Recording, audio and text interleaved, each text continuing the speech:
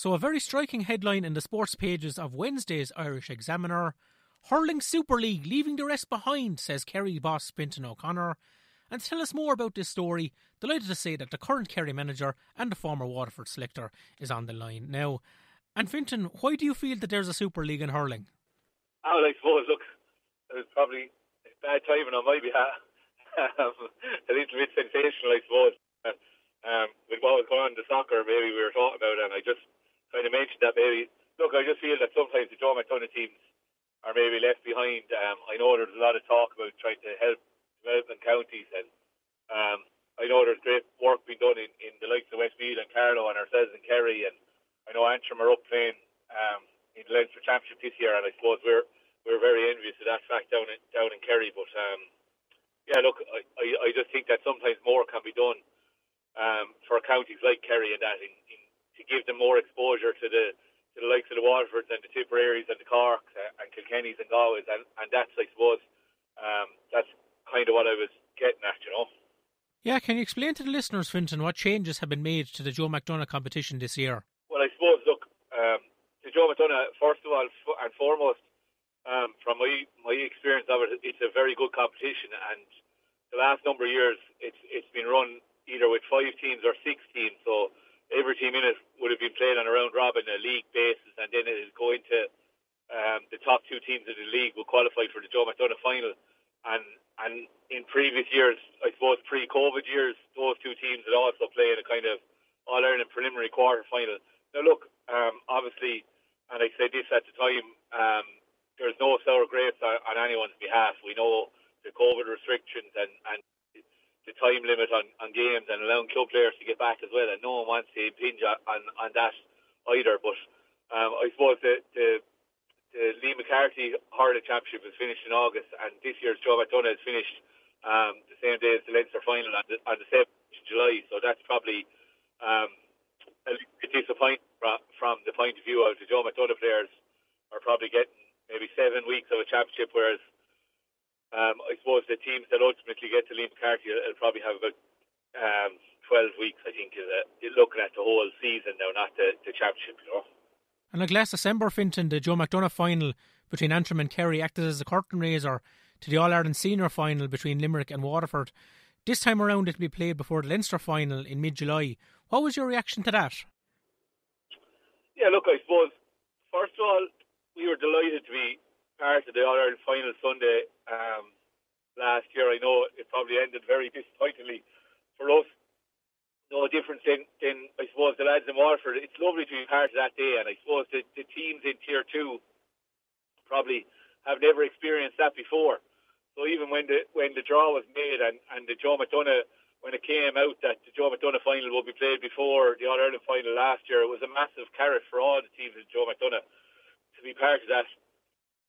What is a hugely special day, I suppose, for every person that's involved in hurling all throughout the country. They all look at the All-Ireland hurling final day, the build up to it and the lead into it, and it was really special for the Kerry hurlers and I suppose the Antrim hurlers last year, and I suppose that would have been, I thought, was a really good idea by Croke Park and the GA to really encourage players at, I suppose, Tier 2 level to maybe drive on and be part of something like that. And look, it was really special for our lads, even though it was disappointing in the end. It was really special for them to be up there with Limerick and Waterford last year, and I suppose I would have loved that opportunity again for all the players in the Joe McDonagh, not just the Kerry players, but for all the players. And I know the fixtures calendar is very complex, and as I said at the time when I was interviewed a couple of days ago, I didn't mean it to come across as sour grapes or whatever, but I suppose I'm only trying to get what's best for the lads in Kerry, and I suppose knowing from experience last year what's best for a hurler in a Tier 2 county is to be afforded that opportunity, and I'd love that to be the case again. And look, hopefully the GA might revisit in normal times, and it might be something that becomes a regular thing down the line, that the Joe McDonagh is a curtain raiser for the All-Ireland final. And look, I know the times we're living in now, we can't be too critical of anyone in the position they're in, you know. And this will be your 5th year in charge of Kerry, Fintan. Like, from your experience over that time, what else do you think can be done for Joe McDonagh counties like Kerry?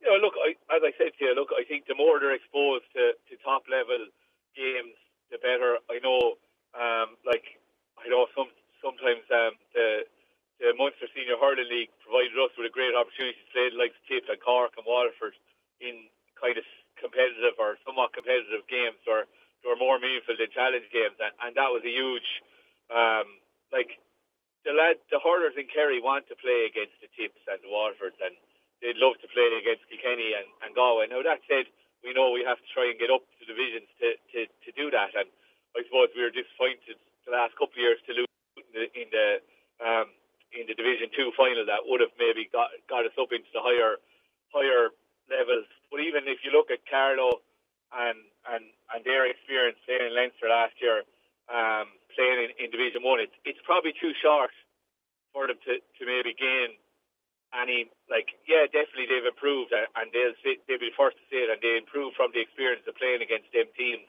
But maybe playing against them teams for longer, you'd improve more, and I suppose that's what we'd be looking to do. And look, as I said, I'm not saying it's easy, and it's very easy for me to have my Kerry glasses on and just look at it from Kerry's point of view.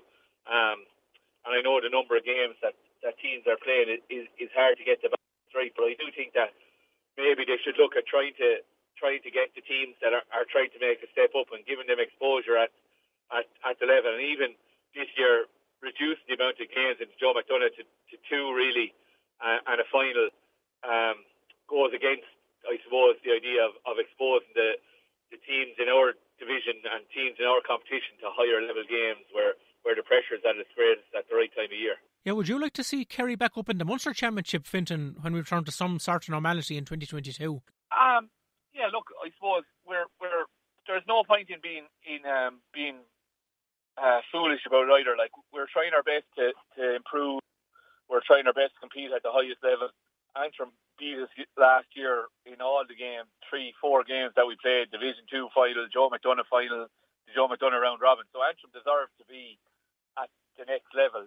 I don't know, do we deserve to be at that next level? We'd like to, I suppose, be there on merit.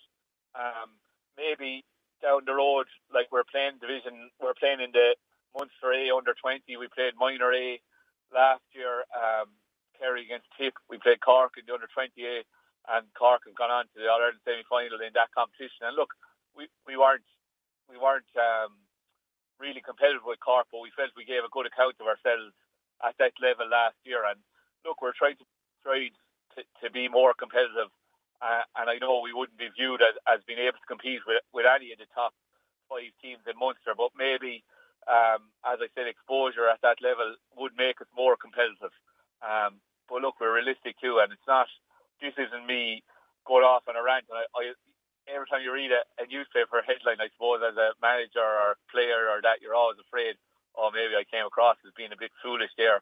And reading it yesterday, I was like, oh, everyone was giving out about me or slagging me off about what are you on about Super League in Hurling.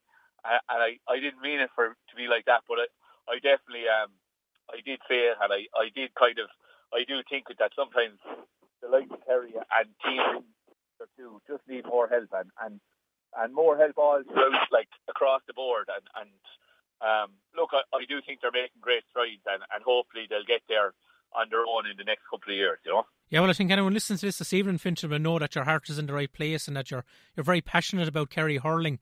Just looking ahead now to 2021, what targets have you set for the year ahead? Oh, well, look, I suppose the same target we probably set every year, try and improve as much as we can and do things as best we can, and hopefully that will take us maybe one better than last year. But the lads are, in Kerry and myself and all the backroom team know that just because you're in a final last year gives you no divine right. I'm sure the lads in Waterford feel the same way. Just because they're in the All-Ireland final last year doesn't mean that it'll make it any easier on them this year coming. And I suppose they're like us, back to square one and back down the bottom of the ladder, trying to get back to where they were last year and go one rung higher or one step further. And look, we're no different in Kerry. We've been very disappointed in the last number of years, falling at maybe the final hurdle, but that doesn't mean we'll get that, even the opportunity to get to that final stage this year. And look, that's I suppose everyone's ultimate aim at the start of the year, to try and win something. But as I said, there's no guarantees. But we have, as a group, tried to say that we'll give it everything to improve and do things as best we can, and hopefully that'll take us to where we want to be. And Fintan, I can't leave you go without asking you about Waterford's prospects for the year ahead. What do you think Liam Cahill will be looking to get out of the 5 rounds in Division 1A, starting off at Cork on the 9th of May? Yeah, well, look, I suppose I wouldn't like to even talk for Liam, but I think in fairness to them, they had a very good year last year. I think the younger lad really stepped up to the mark. I suppose he'll be trying to ultimately find another few of them maybe. I know Shane Bennett's back in with the panel, and I think he'll give them something. I suppose they'll be trying to offset the loss of maybe suffering from Tyg and Paddy. They are out with long-term injuries, and that's probably ultimately what they'll be looking at during the league. If they can find someone that can fill them massive shoes, that'll be a very successful league campaign, I'd imagine, for them. And look, I think teams in Division 1 will treat the league maybe differently than ourselves in Division 2. We'll be looking to try and get out of Division 2, whereas maybe the teams in Division 1 will be looking at it nearly completely as a I suppose a testing board for what they have in their panel. And I know they've increased the number of substitutes in the league as well, so that might make it a little bit easier for everyone in the league. And as you know, Tomas, I suppose different managements will approach the league differently. Some of them will think, we'd like to go and win the league from a confidence point of view, and others will feel that maybe unearthing a few players or getting a bit of game time. And I think the fact that there hasn't been challenge matches, the fact that teams are probably going into the league maybe colder than ever before, it'll probably mean that a lot of the league games are played at a little bit less of a hectic pace than they have been previously. So I think players and fans are so happy to get back out and see games and be part of games that I think everyone will be understanding of it, and they won't be expecting a huge amount early doors anyway, you know. And you mentioned Shane Bennett there, Fintan, a player you know so well from Blackwater in Lismore, where you teach, and also from your time as Waterford selector. What impact will he make this season, do you reckon? Yeah, well, look, I suppose he's been out of it for a while. He offered a huge amount to us when we were in Waterford, myself and Derek and Dan there a few years ago. So, as you said, it'd be no surprise. He's a very talented young man, and hopefully he can hit the ground running. And look, that's, I suppose, going with the caveat of not putting pressure on him, not having huge expectations for him to do just what I said and hit the ground running. It'll be, obviously he's been out of it for a while, and it'll take him a while to kind of adapt and get back into it. But I know, look, knowing Shane from school and from having been involved with him from a Waterford perspective, he'll understand what he has to do to get back up to speed. And look, the fact that I suppose Stephen and Kieran have been there the last number of years, Shane was probably envious enough of them, especially last year. Preparing for an All-Ireland final was probably hard on Shane, so I'm sure he'll have the bit between his teeth, and hopefully he'll produce what he can produce. Well, Fintan O'Connor, Kerry hurling boss and former Waterford selector, thanks so much for your time today, and all the best for 2021. No bother. Thanks for having me, Tomas. Thanks a million.